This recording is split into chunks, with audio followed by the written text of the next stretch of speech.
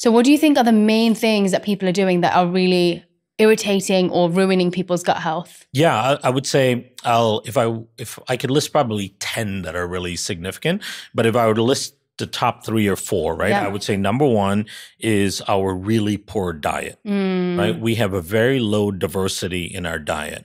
The standard American diet is absolutely atrocious for the gut for a few reasons. Number 1 is that we eat very calorically dense, nutritionally poor foods. Right. Those nutritional elements in natural foods like polyphenols and carotenoids, all the colored fruits and vegetables and all those, right, are critically important as sources of food for the microbes in our system. Fiber becomes such a critical component. So the standard American diet has around 8 grams of fiber per day, which is really, really low, right? And we should talk about the impact of fiber. Definitely. Actually, just something so simple as that. So our diet is heavily processed and very low in diversity. The second thing is our overuse of medications, antibiotics, right? For example, and antibiotics can save lives. They're needed at times, but even the CDC estimated about a decade ago that at least half of the antibiotic prescriptions are unnecessary. They're written for viral infections and other things, right?